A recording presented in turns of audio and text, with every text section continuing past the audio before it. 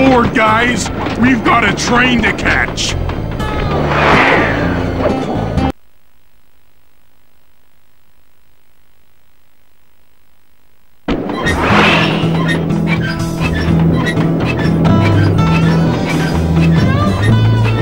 Got it! Strong work, Murray. Yeah, sure.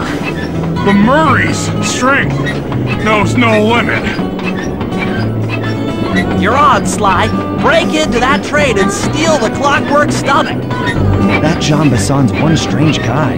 The Claw Gang divides up the clockwork parts and he walks away with the stomach and lungs? It still creeps me out. Get creeped out later when we aren't riding an antique handcar at breakneck speeds. Good point. It's time for a train robbery.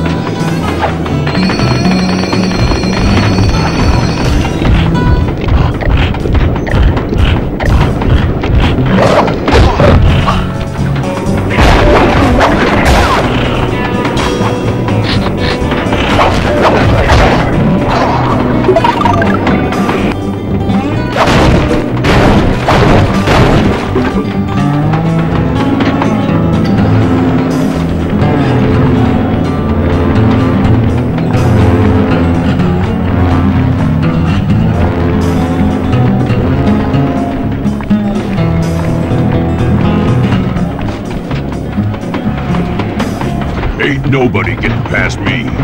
That there Clockwork Stomach is as safe as a snowman in winter. I'd like to meet the varmint that's been looting my Iron Horse trains. By Jiminy, I get hot neath the collar just thinking about how I'd cut that boy down. I'd kill him like a spotted owl. I sure would.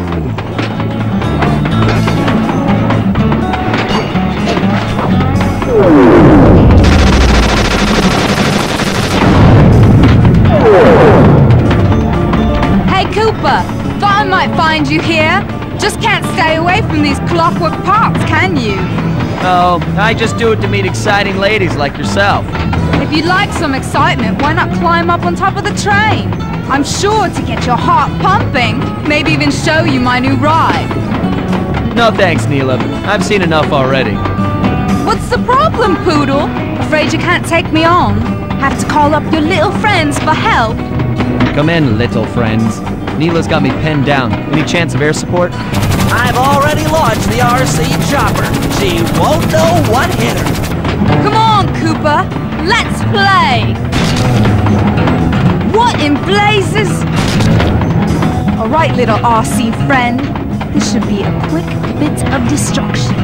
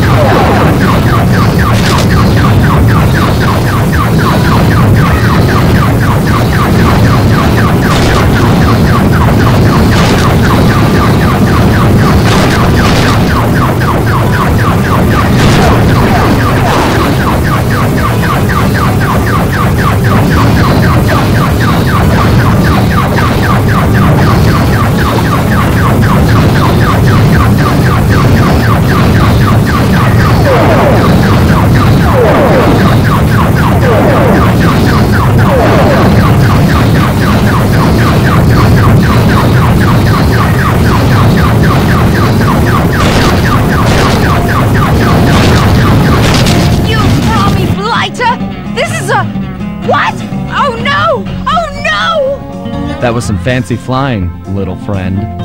Whatever you say, Poodle.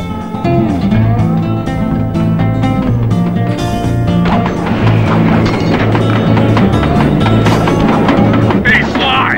Get to that clockwork stomach fast! This old handcart is starting to fall apart!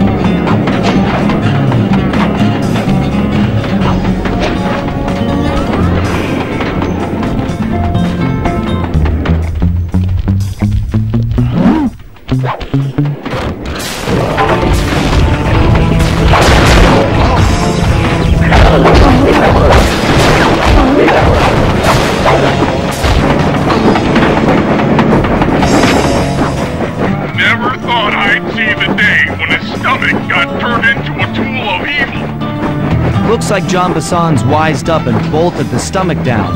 We'll have to crack the engine block to get it free. Then that's just what we'll do. A well-placed bomb down the train's smokestack will knock it loose. Just make sure to take some cover.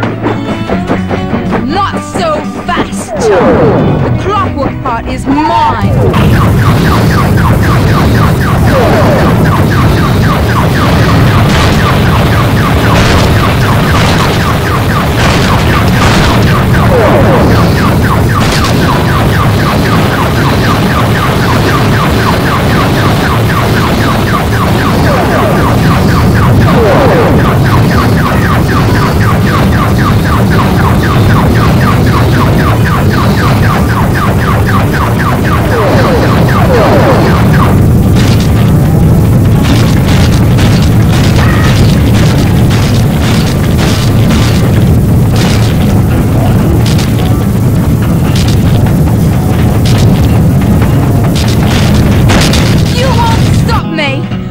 Cooper gang, not Interpol, not anyone!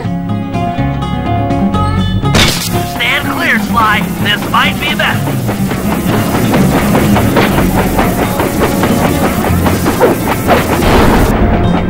Sly! Sly! You okay?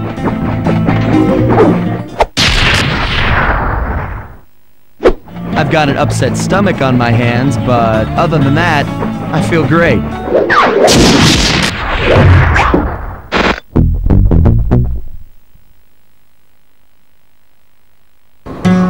The gang and I had pulled off the impossible.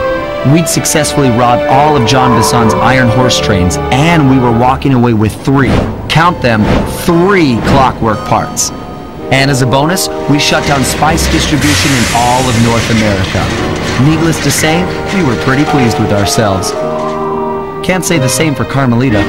Once again, the framed policewoman had to run from the cops. Which was fun at first, but I'm starting to feel a little sorry for her. I mean, what if they replaced Carmelita with someone else? I don't want another cop on my tail. She's a big part of why this is all fun. Sooner or later, I'm gonna have to figure out a way to clear her name. Some way other than turning myself in.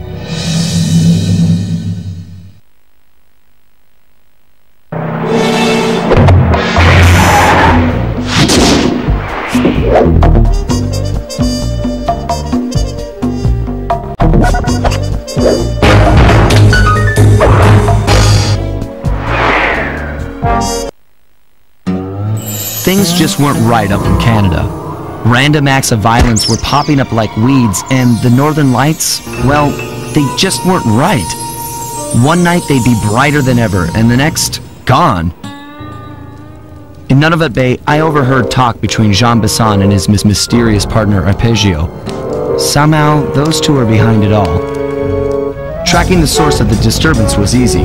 By simply following the lights, we were led north to an immense lumber camp. The sheer number of fallen trees advertised Jean Besson's presence and that he was in possession of the clockwork talons. The Thieves Raccoonus makes numerous references to the talons slicing through plates of steel. A skilled lumberjack like Besson could clear a forest in hours while wielding the artifacts. Those talons have got to go, both to finally do away with clockwork and to save the environment from his twisted sense of progress. The world just doesn't need to make space for another strip mall.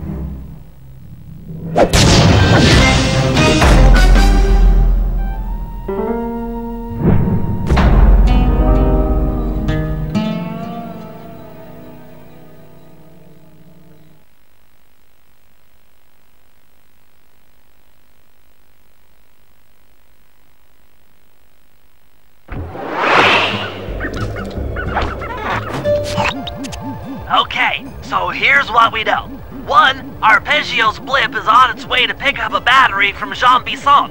And 2, the only way we'll get a crack at Arpeggio's clockwork brain is by finding a way to sneak aboard his blip. But before we do that, we'll need to snag the clockwork talons off Jean Besson. Time is short and we've got a lot to accomplish. True, but first things first. This lumber camp isn't on any of my maps. I need you to poke around and take some recon photos. They'll help to get my sensors oriented. No problem. Recon photos I got covered. In anticipation of the icy climate, I took the liberty of modifying your cane. It can now separate into 2 smaller canes, useful for ice climbing. Try ascending to the top of that sheet of ice. Just jump and hit the circle button to dig in.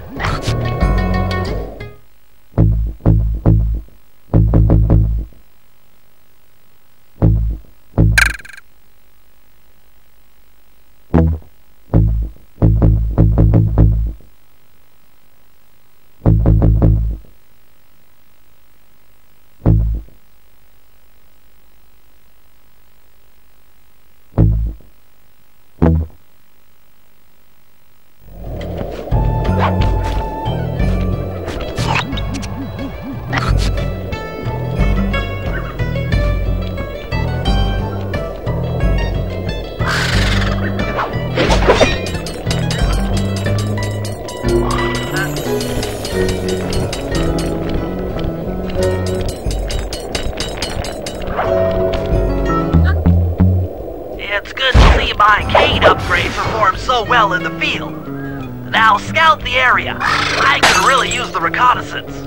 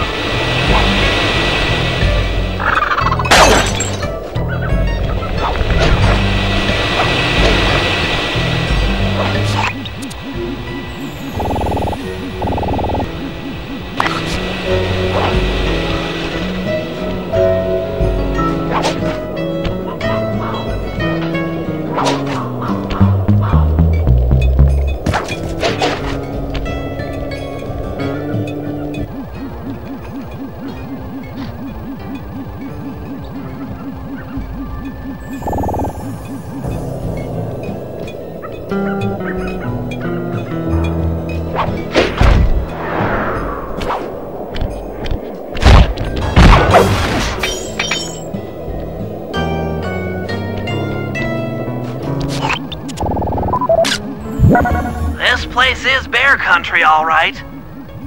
Interesting. He's putting out a slight radio signature.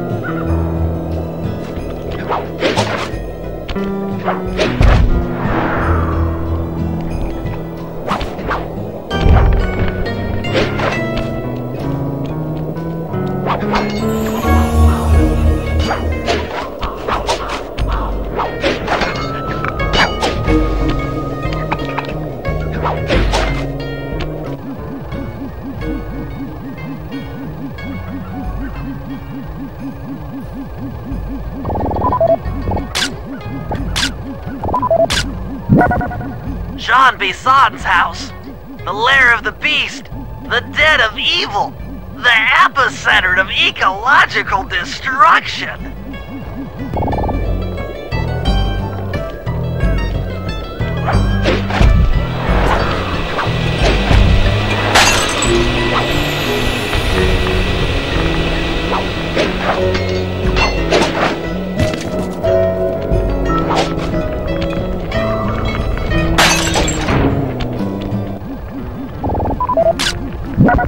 Those saw blades look particularly old. I guess this logging camp has been around for a while.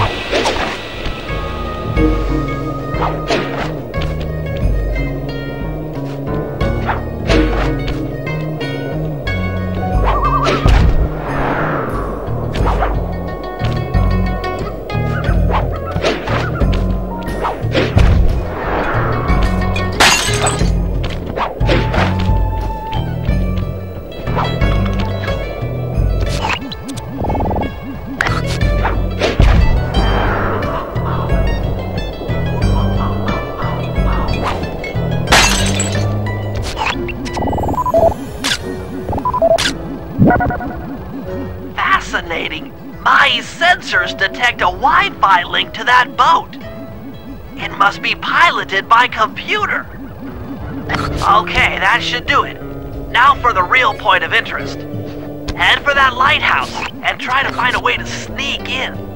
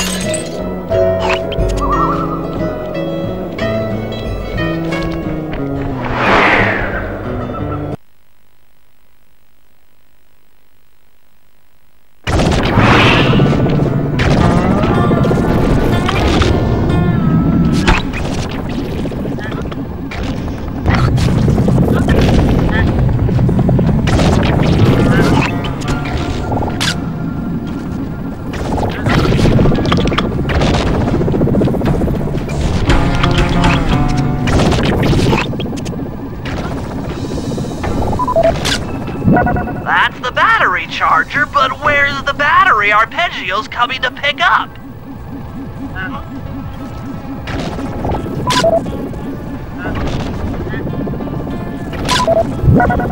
Just looking at that spinner makes me dizzy.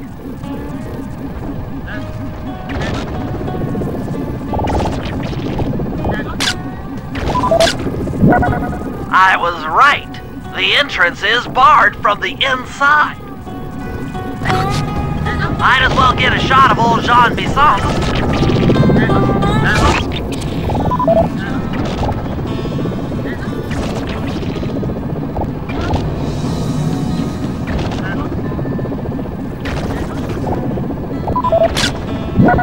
Oh, Sly, listen in. He's mumbling to himself. Come on, John. You got it in you. Those lumberjack games need some more competition, eh? What would attract the participants? Bullseye! I'll post the clockwork talons as a trophy. That should bring in the competition. Although, who am I kidding, eh?